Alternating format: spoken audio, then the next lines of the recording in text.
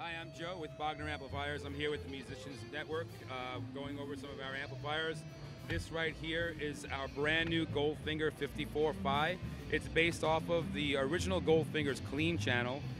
It's got two sets of tubes in it. It's got two 6L6s and two 6V6s, which you can combine or use separately, which gives you a lot of versatility depending on the type of player that you are, depending on the type of sound that you want, but you can get kind of a whole cavalcade of tones with just one amplifier. If you're the kind of guy that just needs one channel, you don't need two channels, but you want one channel that does it all, the Goldfinger 54 is definitely the amp for you.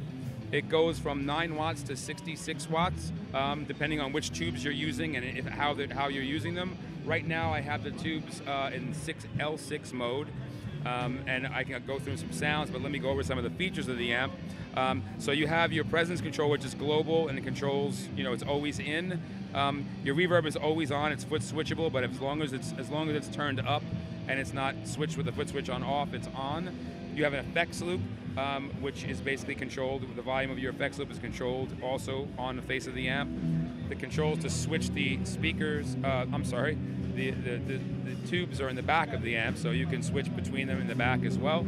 There's also two boosts on this amp. One is a linear boost with a trim pot. If you can look right over here, you can turn this trim pot up a bit, and when you put that boost on, you're going to get a little bit more gain from the amp. So you're going to kind of drive it a little bit harder, and you're going to get a little bit more crunch, so to speak. This boost here, the solo boost, is basically a mid boost.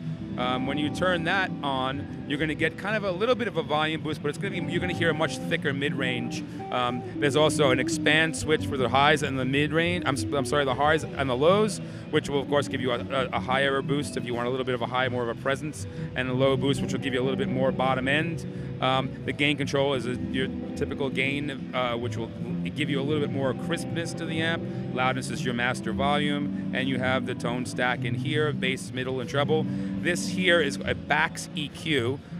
This is really cool if you want to take your tone spectrum and move it from a really wide spectrum, which is kind of like where your lows and your highs, and kind of compress them to the center and kind of center out, so you get a little bit of an more even sounding, more single note separation when you use the Bax EQ. I'll demonstrate all of it. I'll give you a couple of sounds and show you kind of what it's able to do.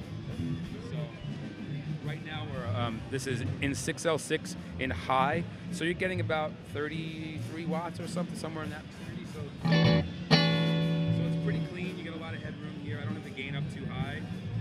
So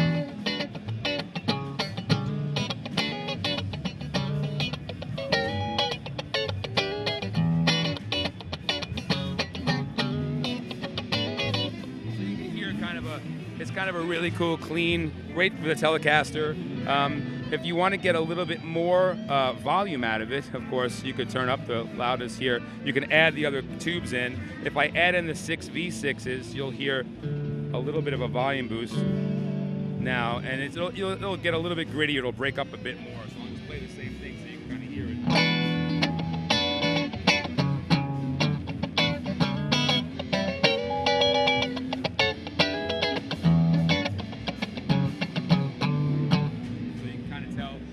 Grittier.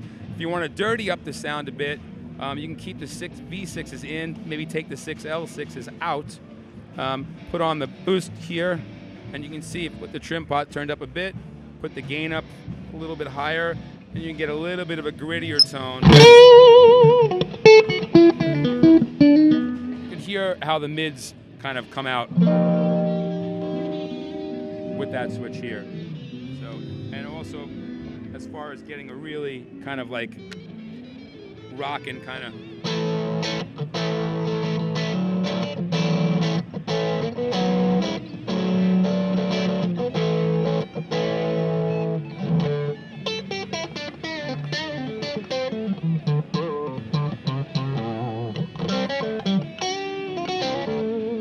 So, and if you want to get that kind of nice country chicken bacon.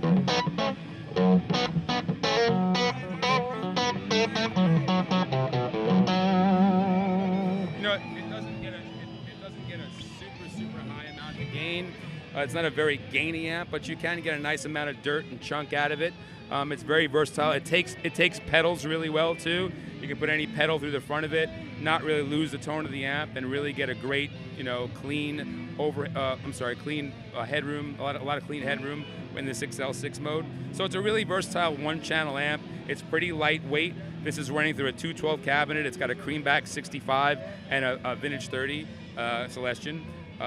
Great sounding cabinet. We also have a combo version of this same exact head with a 112 Creamback 65, which is a little bit tighter sounding. It's a smaller cabinet. Weighs a little bit more than like a deluxe reverb, so it's not too heavy. And it's, if you're a gigging musician that doesn't like to carry two pieces, the combo might work better for you. But yeah, this is our brand new Goldfinger 54. Very versatile, one-channel amp. Definitely check it out. Today, I'm showing them the Atma 18 combo. We introduced the Atma aluminum cabinet and head a few years back. Ultra modern aluminum head shell, aluminum cabinet. A few years back, we also do this amp in a wood head shell now. But this year for NAMM 2016, we've introduced the Atma in a small combo. This is a 3-channel 18-watt EL84 amplifier. Basically, you can go from 1 watt bedroom volume, play in your bedroom, not disturb the neighbors kind of a volume, and record with a close mic into a laptop, to 18 watts where you can gig with it, play a small gig with a drummer and a bass player in a small coffee house or even a smaller bar. It's pretty loud, and it's very versatile because you can switch between 1 watt, 5 watts, or 18 watts with a tiny little toggle switch in the back under an amp. You can switch between those 3. In each of the channels, you get different controls that are active. In the clean channel, which I'm on now, the lit up controls are the controls that are active. In the clean channel, you get a volume, you get a tone sweep, and you also get a bright switch and a cut. So you can add brights or take some away and make it a little darker. So you get a really nice chimey Vox kind of a AC30, AC15 kind of a tone from the EL84s.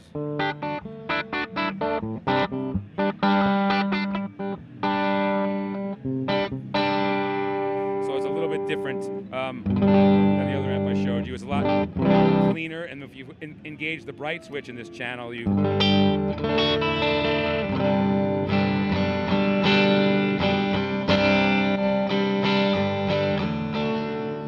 take the brights away a bit, you can kind of get a little darker. If you have a guitar that's a little bit bright on the high end and you want to cut a little bit of that down, you can switch that little bright switch, and it will up to the up position to the dark position, and it'll give you a little bit of a darker tone. And then in neutral, you're going to get the tone of the guitar. This guitar happens to have a P90 in the neck, so combined with the humbucker, it gives you a little bit of a different sound. But also, the other features of the amp are that you can switch it with a foot switch to 2 other overdriven channels: the clean channel, the cream channel, which is this one. You're using this gain control here. The volume control switches to this one here, and you have the tone stack, the treble, middle, and bass that's also active. So in that, you get a lot more grit from it. I have the tone turned up.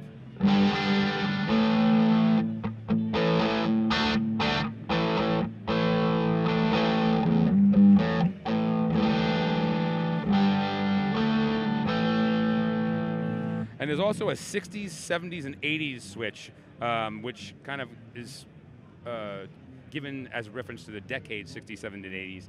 60s will give you kind of an open, kind of a distortion sound, like open overdrive. It kind of is not too tight, not too crisp, not too crunchy. If you put it to 70s, you get a bit more of a spongy, kind of a distortion tone. It tightens up the sound a little bit.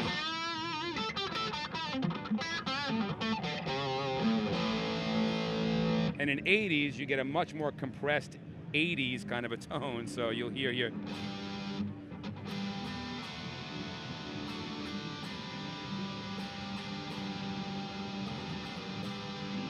So you got 3 different tonal variations with the gain stage. There's also a crunch solo channel, which is a little bit more gain.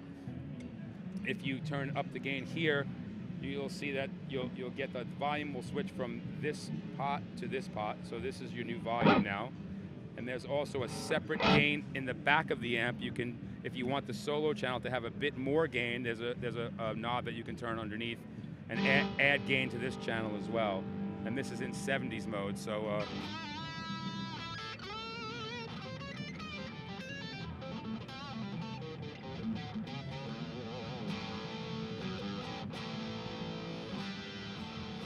and this right now, as I've been playing it, has been in 5-watt mode. Just really quick, I'll throw it to 1 watt so you can see what 1 watt sounds like. And I have the volume here on about 9 o'clock, and this is 1 watt.